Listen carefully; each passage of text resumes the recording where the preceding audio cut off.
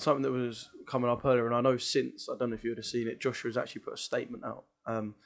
But it literally broke as I walked through the door. The Telegraph said that Joshua was close to accepting a 15 million step-aside deal so Tyson Fury and Alexander Usyk can sort of get things rolling.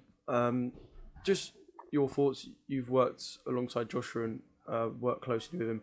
Just mentality-wise, what Joshua perhaps should do maybe, or things he should avoid in this situation, because it's one of them situations where you're going to get a lot of people going, you got to take the fight, get your belts back. It looks like you're scared if you don't. But then on the other side, if he's got things to work on, you can take the money and take the time. So I don't know, just from your side, kind of, if you can piece together what you perhaps might do there. Yeah, but what you've got to remember is, and what the public have got to remember is, boxing's a business.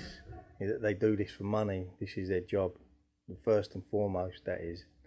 And, you know, you're saying there that the public are seeing him back down from a challenge, but that's not, boxing's not like that, because any boxer will get in with any other fighter. You know, you got to know a boxer's mentality. They're proper gladiators. They don't fear anybody.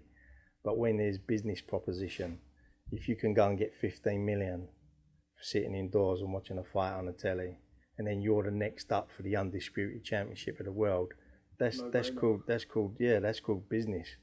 And you know, one thing I do know about Anthony Joshua, as you say, I worked alongside him for a few years, is he's a very acute businessman, and you know, he knows exactly what he'll be doing there.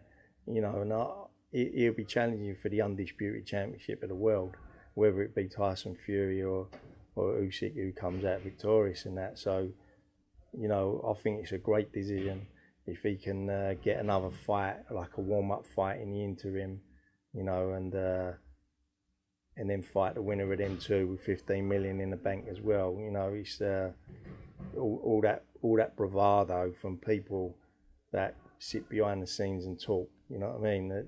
They're not the ones who have got to get in the ring and fight. So, you know, he's doing the right thing, I believe, and that's the thing that I would say 99.9% of boxers would do if they had that opportunity.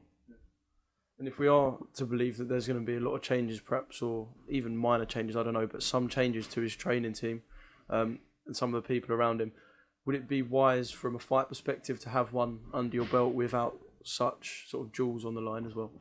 Yeah, sure. I mean, I don't know what he's doing with his training team. You know, knowing him like I know him, I don't see him leaving this country to go and train.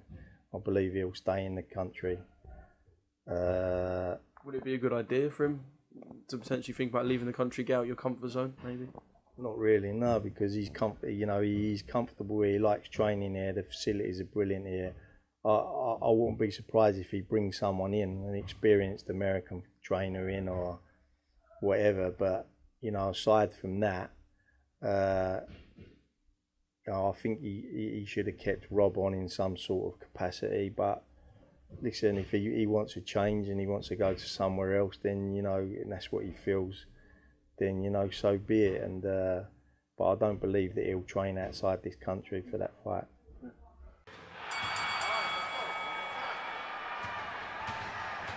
One.